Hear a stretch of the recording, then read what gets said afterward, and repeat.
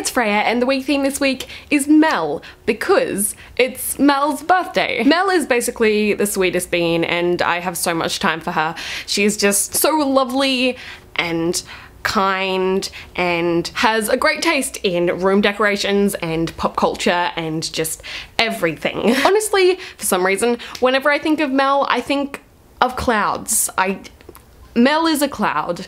Mel is a cloud. I did this drawing of Mel as a cloud because Mel is a cloud. Smooth segue in honor of Mel and the fact that it's her birthday. Here are some other things that remind me of Mel. Tim Burton. I don't even know if Mel likes Tim Burton's movies, but for some reason when I think of Tim Burton movies, I think of Mel. This bracelet, this plant, these bed sheets, this shirt, CDs, because Mel owns and buys a lot of CDs and I'm envious of her CD collection. This music.